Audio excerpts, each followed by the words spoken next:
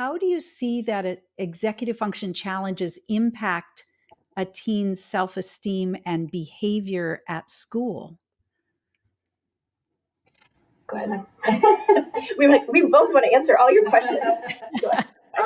I think oftentimes it looks like they're very defeated in a school setting.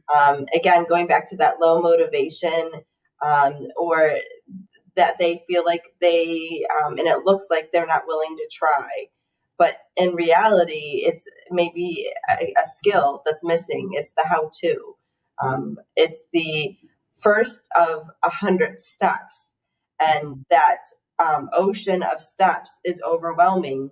So identifying the first step can be a huge part to building the self-esteem and giving them the steps and eventually pulling them away allows them to build their confidence through doing it each time a little bit more, less and less with the adult's assistance.